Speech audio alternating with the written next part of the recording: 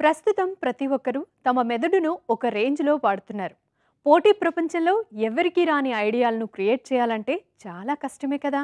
అలానే మెదడుకు పని చెప్పుకుంటూ మొద్దుబారిపోతుంది. ఎప్పటికప్పుడు క్రియేటివ్గా ఆలోచించాలి. మీ మైండ్ బాగా పనిచేస్తే ఈ ప్రపంచంలో అపజయం అనేదే ఉండదు. రకరకాల అధ్యయనాల ప్రకారం కొన్ని ఆహారాలు తీసుకోవడం వల్ల బ్రెయిన్ పవర్ మెరుగుపడుతుందని తేలింది. మెదడును చురుగ్గా ఉంచి జ్ఞాపక శక్తిని పెంచేందుకు ఉపయుక్తమయ్యే ఆ ఆహార పదార్థాలేంటో ఇప్పుడు తెలుసుకుందాం.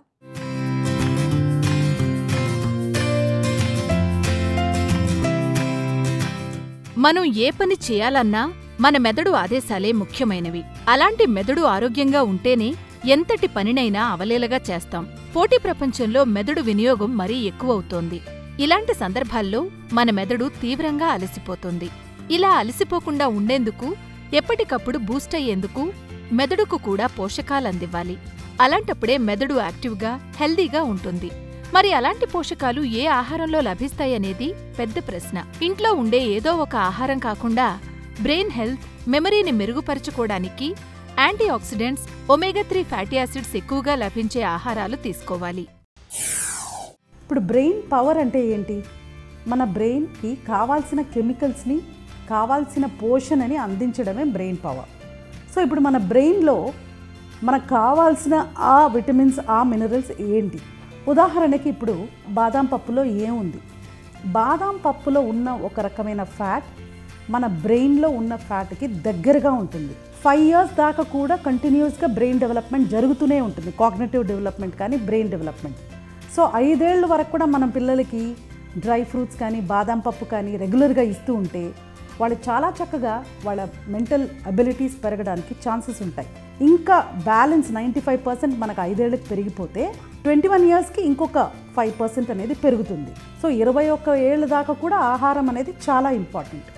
ఇకపోతే బ్రెయిన్ పవర్ని ఎలా పెంచాలి అంటే మనకు మెగ్నీషియం ఎక్కువ ఉన్న ఫుడ్, విటమిన్ ఏ ఎక్కువ ఉన్న ఆహారం, అలాగే ప్రోటీన్, తర్వాత బి విటమిన్స్, అంటే హ్యాపీగా ఉండడం కూడా బ్రెయిన్ పవర్ని పెంచడమే.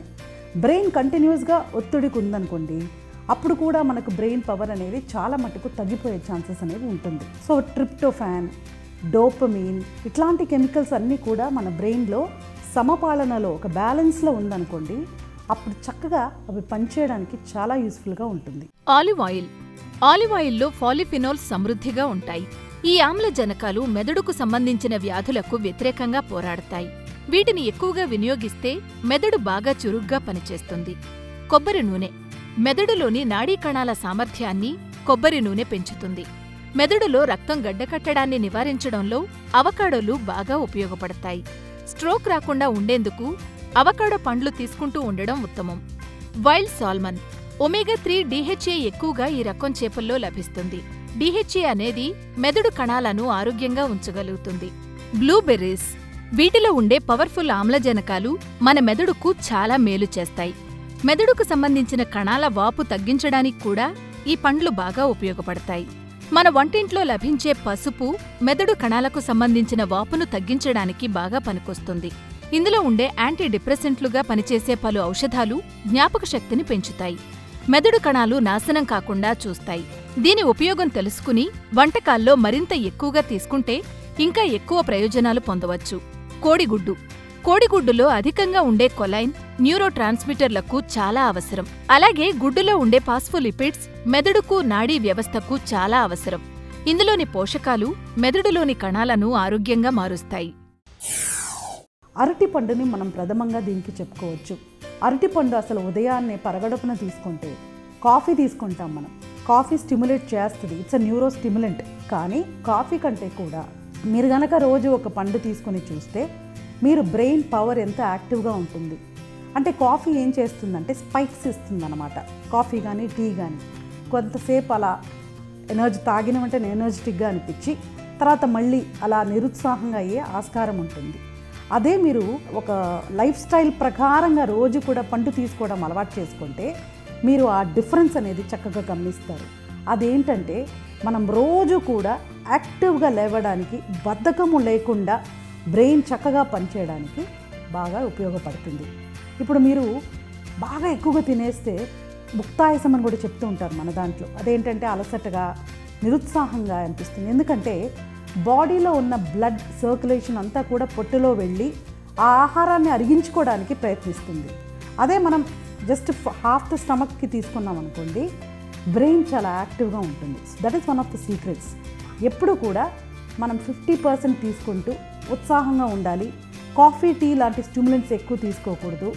రోజు పిడికెడంత డ్రై ఫ్రూట్స్ తీసుకోవాలి, మళ్ళీ పళ్ళు తీసుకోవాలి. ఇవన్నీ పర్మనెంట్గా మన ఆహారానికి సంబంధించింది, తర్వాత life స్టైల్కి సంబంధించిందండి. Exercise is the best anti depressant in the world అండి. సో మనం ఎప్పుడైతే ఉత్సాహంగా రోజు 45 నిమిషాలు నడుస్తూ ఉంటామో చాలా మటుకు మన శారీరకంగా కానీ మానసికంగా కానీ చాలా ఉత్సాహంగా, డిప్రెషన్ లేకుండా బ్రెయిన్ పవర్ఫుల్గా పనిచేయడానికి ఛాన్సెస్ ఉంటుందండి. వాల్నట్స్ మెదడు పనితీరును మెరుగుపరచడంలో వాల్నట్స్ ఉపయుక్తంగా ఉంటాయి. ఇందులో ఉండే ఒమేగా-3 ఫ్యాటీ యాసిడ్స్, విటమిన్ ఇ మెదడులోని కణాలను చురుగ్గా పనిచేసేలా చేస్తాయి. అలాగే న్యూరాన్ల మధ్య సమాచారం వేగంగా వెళ్లేలా ఉపయోగపడతాయి. బ్రకోలీ ఫ్రీ రాడికల్స్ ను కంట్రోల్లో ఉంచేందుకు, మెదడుకు సంబంధించిన కణాల పనితీరును మెరుగుపరిచేందుకు, డీటాక్సిఫికేషన్ కు ఎంతో బాగా ఉపయోగపడుతుంది. మెదడును ఆరోగ్యంగా ఉంచే బెస్ట్ ఫుడ్స్ లో ఇది ఒకటి. అందువల్ల దీన్ని కూడా ఎక్కువగా తింటూ ఉండాలి. పాలకూర వీటిలో సమృద్ధిగా ఉండే విటమిన్ కే, ఫోలేట్, లౌటిన్ మెదడును చురుగ్గా ఉంచడంలో పాటుపడతాయి. వీటితో పాటు మెదడుకు సరైన శక్తిని అందించే తృణధాన్యాలు, ఇకపోతే మెదడు ఆలోచన శక్తిని పెంపొందించేందుకు ఉపయోగపడే జింక్ ఎక్కువగా లభించే గుమ్మడి విత్తనాలు తింటూ ఉండాలి. పోషకాహారాలు తీసుకోవడం ఒక్కటే కాకుండా బ్రెయిన్ షార్పుగా తయారయ్యేందుకు చిన్న చిన్న వ్యాయామాలు కూడా చేస్తూ ఉండాలి.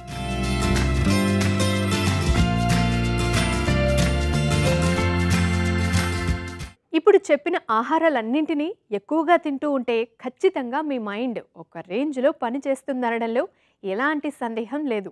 మీ మెదడు కణాలు కూడా ఆరోగ్యంగా ఉండి జ్ఞాపకశక్తి కూడా బాగా పెరుగుతుంది. అందువల్ల ఇక నుంచి ఈ ఆహారాలను మీ రెగ్యులర్ డైట్లో చేర్చుకుంటారని ఆశిస్తున్నాం.